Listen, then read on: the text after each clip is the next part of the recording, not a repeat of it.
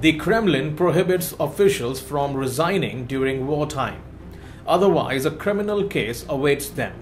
About it, Important Stories reports with reference to 4 sources, including to an employee of former Federal Security Service, a political technologist, and 2 high-ranking officials of the Putin administration.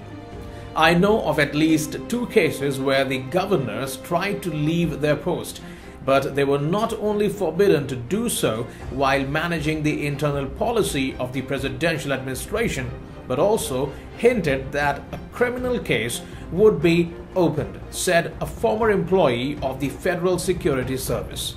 It is claimed that there are many who want to leave the service, but this is immediately seen as a treason in the Kremlin.